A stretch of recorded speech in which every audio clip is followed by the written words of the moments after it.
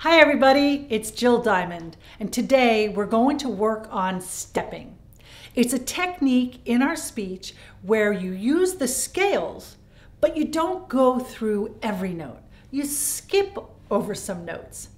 For example, orientation, implementation, presentation.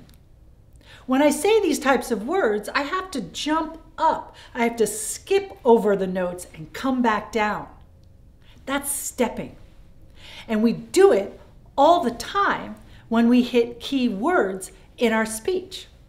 We step up, we skip over notes.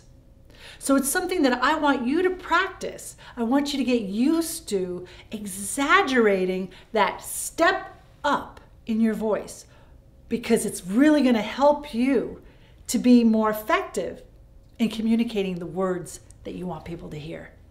So go ahead and try that, have some fun with that, play with that, loosen your voice up.